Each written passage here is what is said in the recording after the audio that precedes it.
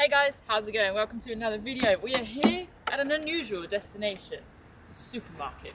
Why? Well, we're gonna go get some trail food.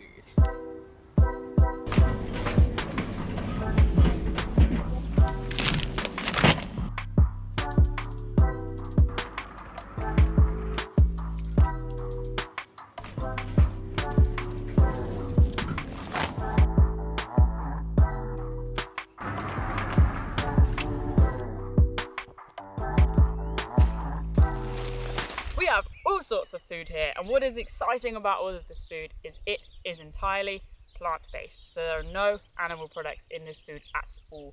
We're going to be diving into a trail day, breakfast, lunch / snacks, evening meals and drinks, and how you can have a more compassionate and nutritious diet when you're out and about hiking, backpacking or traveling.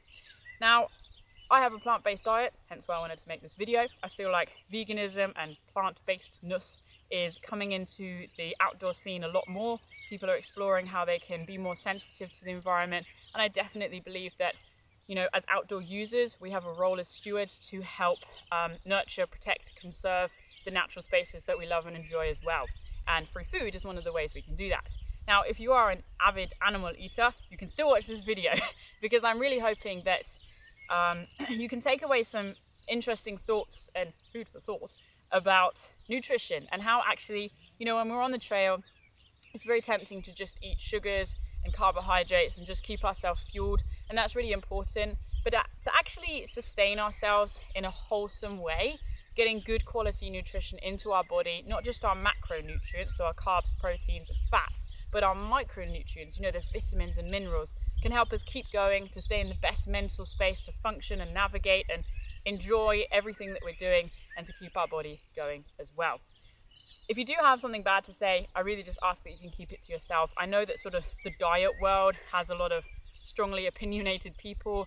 Spend More Time in the Wild is a channel that's all about educating, empowering and uplifting, and so long as your comments do that, then please feel free to comment below on what you guys like to eat on the trail. And without further ado, we are going to jump into breakfast. Just as a wee side note, I am training in nutritional therapy, but if you're looking to change up your diet, please speak to a nutritional expert beforehand. So have a think about what you normally eat on the trail for breakfast. You may or may not have breakfast. You might go down the porridge route, or there might be something else.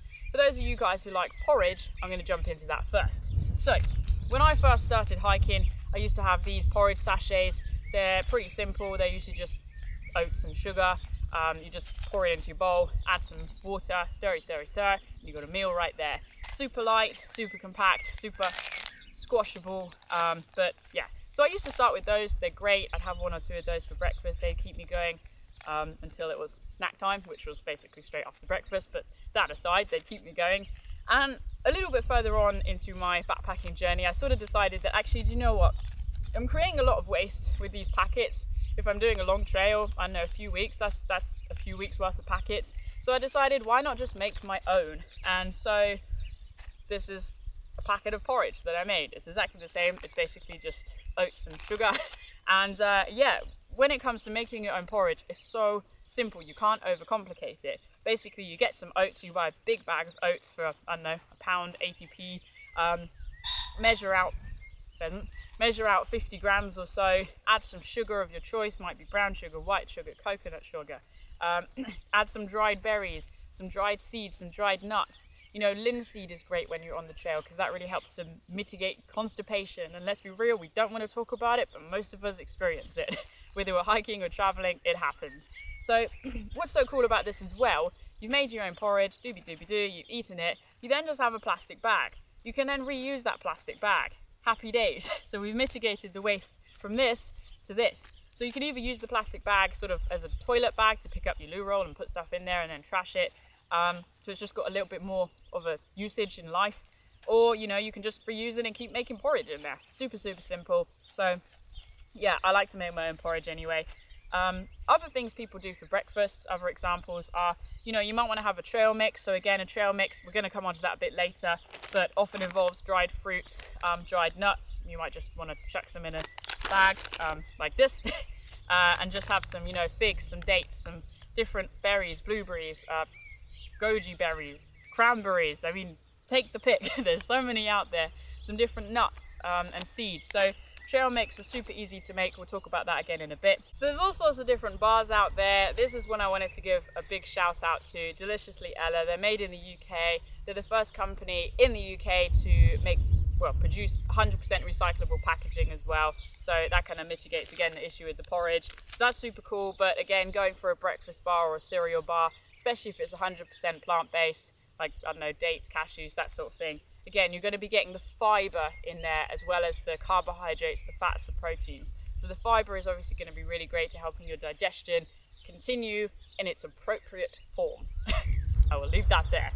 And then what I've got here is an example of if you've got a bit more of a budget to play with, and we're going to talk about money, the money side of things in a little bit, then you can buy ready-made vegan or plant-based meals as well for breakfast. So tent meals have some really good options. I freaking love tent meals. How cool is this bag? It's like a breakfast in a fist, a breakfast. So it's 500 calories, it weighs 123 grams. That's a lot of calories, let's just put it that way. You can make it with hot water or cold water. Just pop it in your pot, doobie-doobie-doo, stir, and then eat away. So this is cashew and goji berries, but they have so many different ones out there as well. Cool little bags that you can reuse as well. And then of course, fresh fruit. So if you're hiking through a town, obviously don't be afraid to pick up fresh fruit. I know it's a little bit heavier, but nothing is going to beat the nutrition that you get in a banana, in a kiwi, in an apple, in an orange.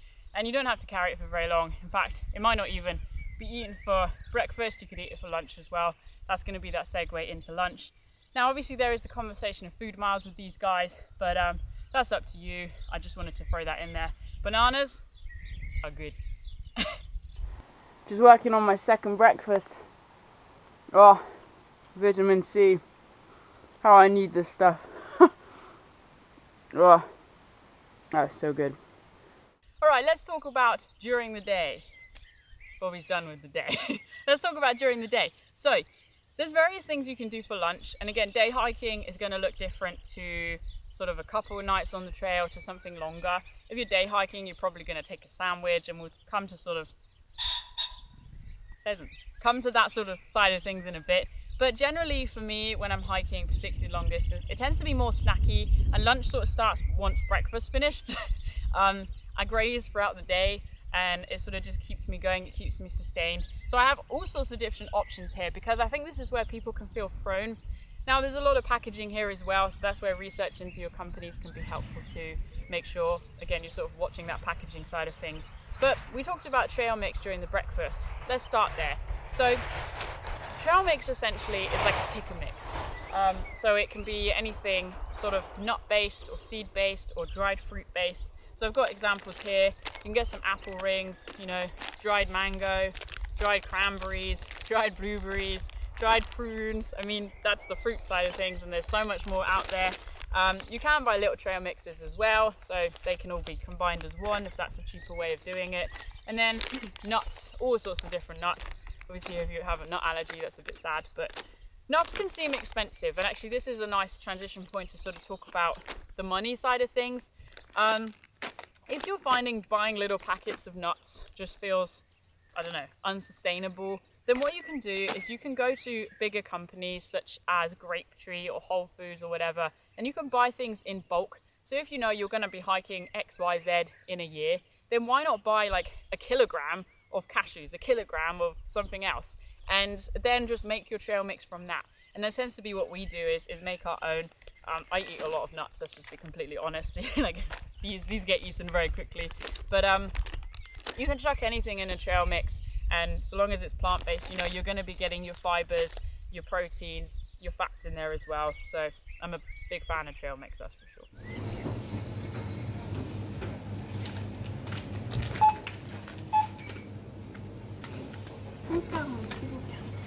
So we talked about fruit as well at breakfast, so why not use it at lunchtime or throughout the day? So apples, bananas, kiwis, oranges, anything that takes your fancy. You know, if you're going through a town and you can get something, then why not?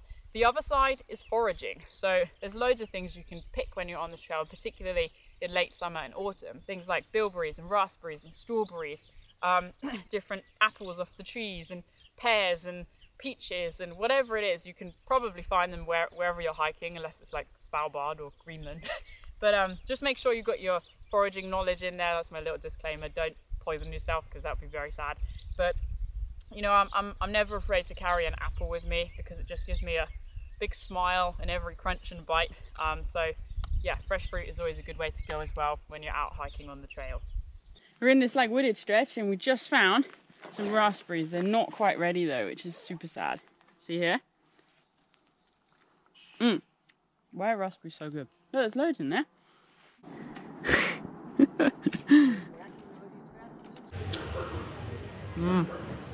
That's just what you need on a hot day. A sweet peach. So good. All right, let's talk about bars. So there's an endless array of bars, and basically, you know, you can buy a bar or you can make your own. So first of all, before you go any further, definitely have a look at our bar recipe and our energy ball recipes. Super great when you're on the trail. I flipping love our energy balls. They're basically coconut, date and nuts all crunched into a ball, and it's delicious. But if you don't want to make your own, then, you know, again, all sorts of different stuff you can buy. And I've got a few examples here of some different brands. I'm not advertising any brand in particular, I'm just showing you what's available. So you've got some Eat Natural, we've got Grays, we've got 9 bars, we've got the Primal Pantry, we've got Lidl's, we've got Naked Bars, we've got Deliciously Ella. The list goes on. And what's good about all of these is they're all 100% plant-based. Now, the prices vary a lot, and this is where shopping around can be very helpful. So, for example, the Primal bars here, they cost 50p each. The Lidl's bars here cost 25p each. Homemade bars, well, depends how cheaply you get your produce. But essentially, shopping around can be really good for these. Again, buying in bulk and checking the reduced section. So just because it says something is going to go on X date doesn't mean a couple of days later you have to chuck it away. Sometimes it does, but not necessarily. So, you know, when things are vacuum sealed, definitely give it the benefit of the doubt. And yeah, check the reduced section, because you can get yourself some good bargains. That is good taste. One of my favourite things to eat when I'm on the trail, or to at least pick up when I go through somewhere on the trail, is flapjack. Big flapjack fan here. Basically, for those of you guys outside of the UK, flapjack is like a bar of oats again. Oats feature a lot in my life, but it's sort of very sugary and compact and generally quite heavy actually. A lot of flapjacks have butter in, but a lot don't. This one doesn't, so I can eat this. Happy days. Really enjoy the flapjack. And then speaking of oats, to sort of round up the oat side of things, oat cakes. So again, oat cakes are traditionally Scottish, I think. They're sort of compressed oats. They are savoury, but you can put stuff on them. And I actually just quite like plain old oat cakes, but you can get seeded ones as well. And obviously this is a packet, I don't know, lasts a day or whatever. It's got a few in there. So oat cakes, great source of carbohydrate, and hopefully keep you fueled for a longer period of time. And that brings us into our savoury section of the lunchtime conversation. Basically, every time I turn the camera off, these just come out behind the scenes right now. Oat cakes, that's about it. Alrighty, so savoury is a way some people prefer to go down. Generally, you know, it involves more salt than sugar. Salt is really great because obviously that's going to help replace the salts that are being sweated out, even if it's just simple table salt. Now it's interesting because, you know, with regards to the trail mix, some people like to sort of keep that sweet and some people make it salty. For example, where I make my own trail mix, we make the most delicious roasted and salted almonds, and we made some in Italy. You can see that video as well, how to do that. Chuck them in the trail mix and they don't last very long, let's just be completely honest. But if you don't want to make your own, there's some really great companies out there like Mr. Filbert's. So they've got some Indonesian pepper cashews and some French rosemary almonds, and then chili and fennel mixed nuts, and then sea salt and herb mixed nuts. They've got all sorts of things going on. These are just mind-blowingly delicious. Again, don't last very long, but they're really so convenient to carry on the trail, whether you're day hiking or not. And actually, speaking of Mr. Filbert's, I just love this company because everything is really, you know, environmentally sourced. It's fair trade and sustainable. They literally hand-pick their wild garlic for their produce. These are their olives as well. They've got green and black olives, all sourced from small companies. So they're helping small companies, you know, across the world. flipping love it. Olives are great for the trail as well. So there we go. That's my little shout out to them, because I just think their ethics are great. You know, they're working on getting recyclable packaging as well. But then other companies where you can get sort of salted stuff, things like pistachios. There's a bag from Lidl's. So what you're noticing about all of these things is, generally speaking, it's stuff you can find anywhere, whether it's a small local shop or whether it's just a big supermarket. Wherever you're going for, you're going to find something along these lines. Might not be the same brand, but it's going to be something similar. You know, you might find something like this, which is a little bit rarer. We're not having beef jerky in this diet, but vegetarian jerky or veggie jerky is a good way to go. So it's based on soya products, and I'm sure somebody's going to say something about soya. But yeah, basically soya with all different flavors in there. And, you know, generally speaking, soya that goes into human food does come from good sources as well. It's got a low environmental impact, so don't tend to worry too much about that. Pretzels can be a really great way to go. If you don't want to carry a big bag of pretzels, then you can get a little one like this. This is pretzel balls. And speaking of pretzels, I have to admit, I discovered them in summer of 2020, hiking in the Bavarian Alps, like properly discovered them. It was like a whole new planet of pretzelness. They dunk very well in hummus. I'm just going to add that. You know, you can buy hummus in most places as well. And that's just chickpea mush. So hummus, pretzels and hummus, you know, go very well together and can be a really great choice. Get some salts in there, get that carbohydrate, really affordable, cheap, you know, usually less than £1 per bag. So gotta get the pretzels in there. And then, you know, we talked about oatcakes earlier. We can go down sort of the nut butter route. I know it's a bit extreme, but actually carrying a pot of nut butter is not a bad idea, especially if it's like a plastic squeezy bottle. It's got that fibre, it's got the protein. And, you know, the reason why I actually dared to put this in the conversation today is because on the Camino, it's very traditional for people to carry a jar of jam. And then they just buy bread, and then they've always got food on there. Jam and bread. Also jam. Jam's vegan. There you go. Just berries and sugar. So, yeah, nut butters are a good way to go. Now, there's lots of things we can use as bases when we're hiking as well that don't have to cost us our wallet and cost us our backs and our well-being because they're super heavy.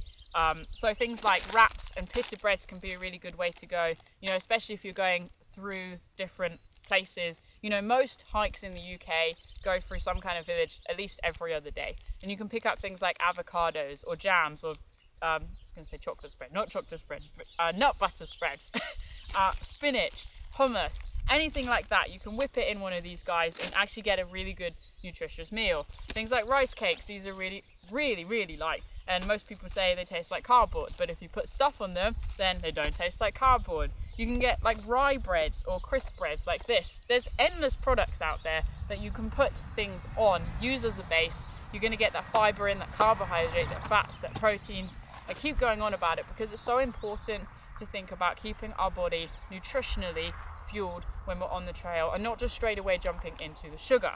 However, talking of sugar, we're going to jump back a little bit to that now. So there is definitely a time and place for eating processed sugars. I have to say, I don't really eat many processed sugars off the trail. So when I eat them on the trail, I'm like buzzing around like a bumblebee, like all the energy. So biscuits, you know, so many biscuits are actually plant-based. They don't have butters in, they don't have honey in. Most oat biscuits, again, oaties and stuff like that, you can find in stores. They're really quite cheap, and they're a really good way to go to keep your body fueled and energized, get yourself a hit of sugar when you need it. Things like fudges as well. You can get vegan fudges out there, which sounds quite opposite to fudge, but something like the Melting Pot, they've got vegan fudges. This is cream coconut and honeycomb.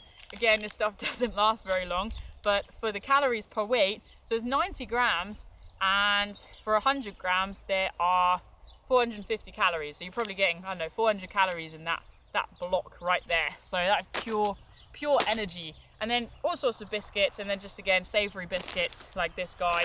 I don't even know what this is.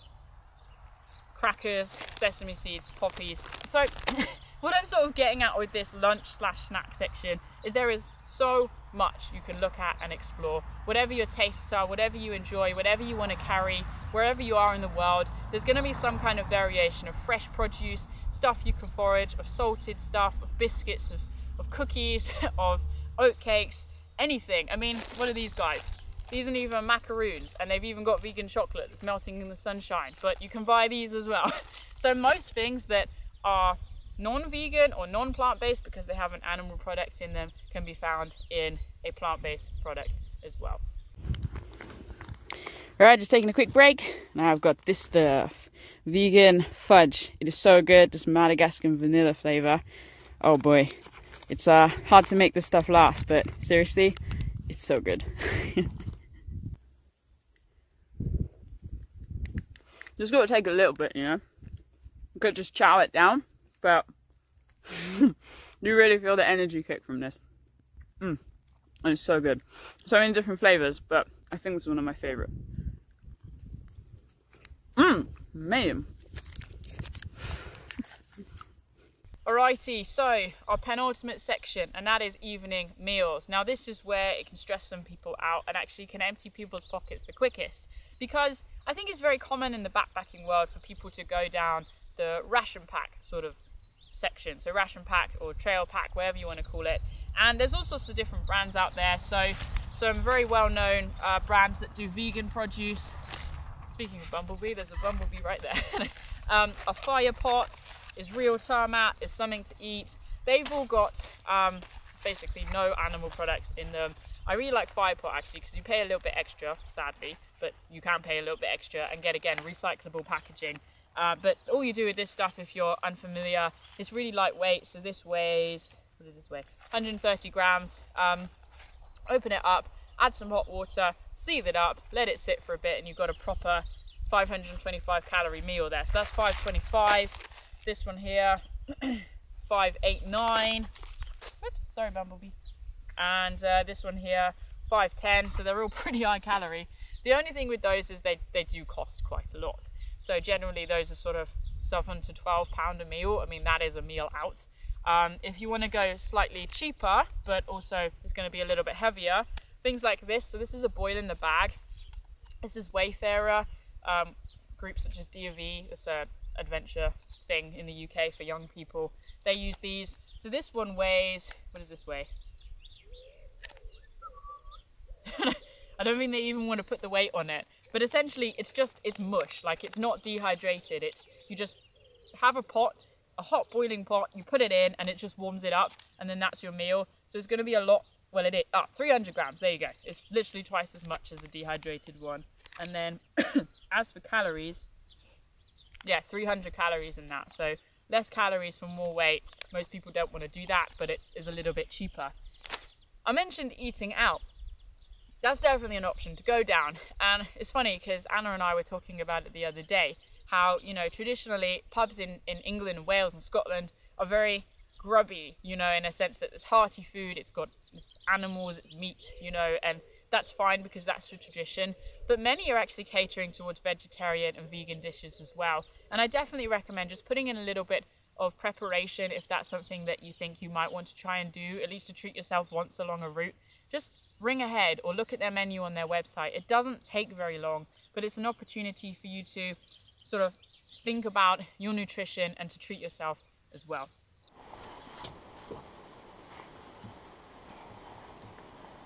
Soup. Man, that is legendary soup. Some other ideas, because that's basically all we're doing, is exploring all of the ideas, are things like these. These are usually like £1 a packet, and basically it's just rice or couscous or whatever. Again, quite heavy. This weighs 250 grams, but it's supposed to be for the microwave, but we've done it in water and it works absolutely fine. It's got all the flavours in there. And then I mentioned couscous. Couscous is a really great way to go. I freaking love couscous. So little packets like this, you just add hot water in a pan to the couscous and it's just going to absorb it and be super delicious and yummy. So sun-dried tomato and chili, my favourite, roasted vegetable. Can't be dealing with that chili. So all sorts of options. And then there's the conversation of making your own evening meals as well. And couscous is a really great base to start with. Noodles is a really great space to start with, especially if it's not egg noodles, it's just carbohydrate noodles, flour noodles, whatever, buckwheat noodles, whatever you're willing to carry and investigate. You know, And then there's options. If you're picking wild garlic when you're out hiking, you can add some seasoning and flavour from things you forage. And then you could also just carry a little bottle of sauce or of different herbs and spices that you can mix to your evening meals. So many options. Don't be afraid to experiment. Normally when I'm on the trail, I eat ration packs that are dehydrated. So this is real Termat. This is ridiculously light. I mean, this weighs 121 grams. It's got 509 calories in it. So that's a decent chunk. You see how it's really compact there, packs away super nicely in the bag. But when you're on a short trail like this, you can bring luxury items because you only have to carry them for a day or two. And so we brought these. So this is just some random rice thing, Peruvian style. It literally weighs double, 220 grams. So in theory, I could have 2 ration packs and a little bit extra for the weight of this. But it's kind of exciting because we can just eat these straight out of the packet, and it's something with a little bit more nutrition. So let's see how we get on with these. To just give you an idea of what or how compact a meal could be if you made it yourself, again, tent meals, look how small this is, man. Again, 500 calories, it weighs 128 grams, just like that. This is a Moroccan main meal, so basically hearty Moroccan spiced couscous bursting with juicy mango pieces, jumbo raisins, apricots and walnuts. Right there.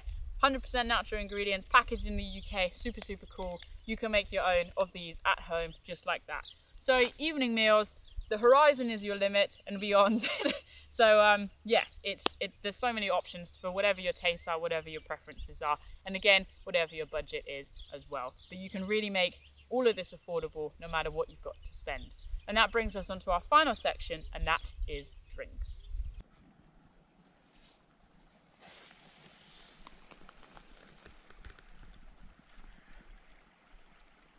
To be completely transparent with you, drinks is where I struggle the most to keep the plant-based-ness when I'm on the trail. And that's because I don't want to carry one of these around with me. So this is soya milk. That's generally what I have when I'm home. Soya, oat, almond, coconut. We mix and match, but generally soya for most things. And I love tea. You know, I'm a proper teapot. Throughout the day, tea is the way, you know. But basically, if I'm hiking, and you know, I'll always carry some like English tea bags which you add milk to, so I want to pick up some milk. So basically I either buy one of these guys if they have them, and this is still some, like, all of this stuff you can generally find. The plant-based milks is still very slow to sort of reach the fringes of civilization. So that's where I might buy some cow's milk. I'll sort of just lean into myself and see how I'm feeling. But I want to be transparent with you because, again, I'm not telling you what to do. I'm just telling you what I do and opening the door for a conversation and adaptation wherever you want to. So soya milk is a way to go. You can also buy powdered soya milk and powdered coconut milk. I don't have any products to show you because I'm still experimenting and finding some. But keep an eye out for that because they might pop up in films at some point. But otherwise, if you're not an English tea drinker, here's a selection of other things you can have. That didn't go as planned. So these are herbal teas. There's all sorts of different ones here. I tried to get some different brands to show you, but that's just organic white tea. That is coconut, strawberry flavor. That is vanilla chai, it's one of my favorite. That is a cleansing tea. That is, what is this? Star anisey, is that how you say that? Anise, there you go, and cinnamon. Anna's over there, so she's very helpful.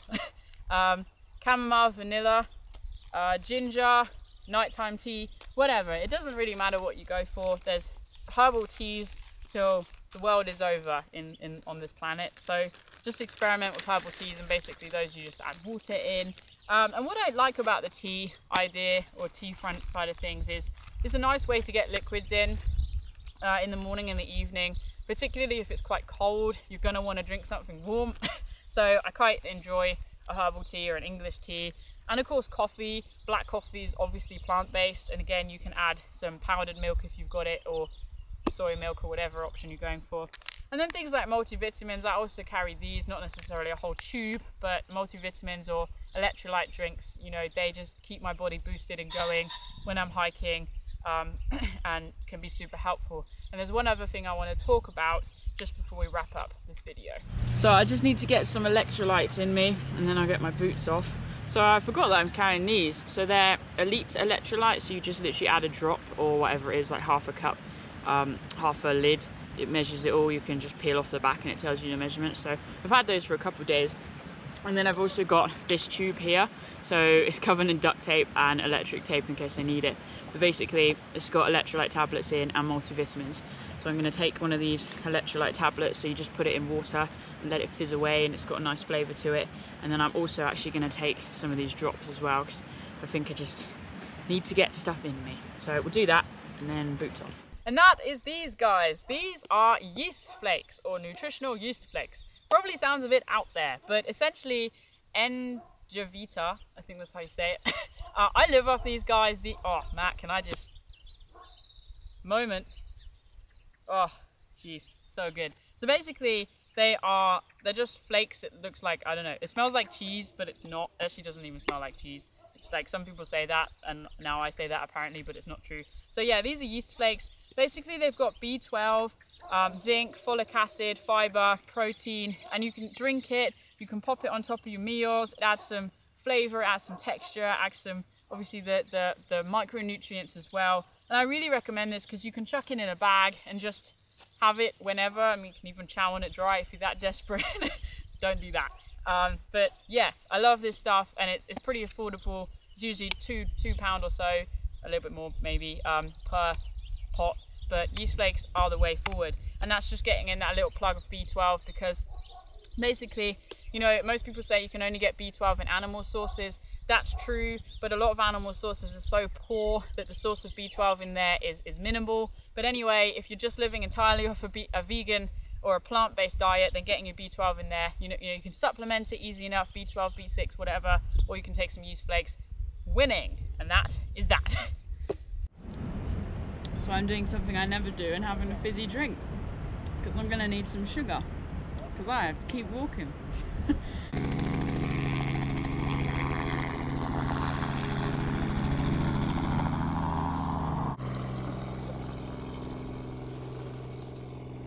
So for me then, that's the final place to round this up is, you know, we've talked about hiking and through hiking.